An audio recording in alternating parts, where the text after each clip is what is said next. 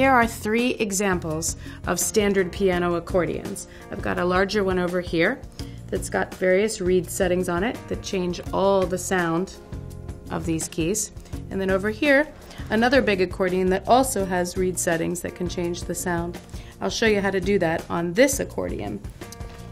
Again, set up like a piano in a chromatic way.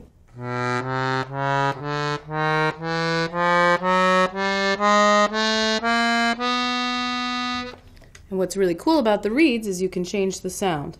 It means it passes over a different part of the instrument with air inside.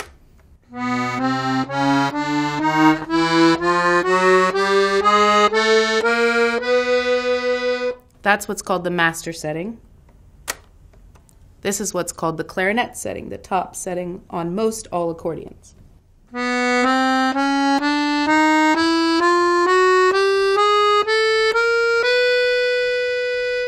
So, on a piano accordion, you can really change the color of the sound by playing with these reeds.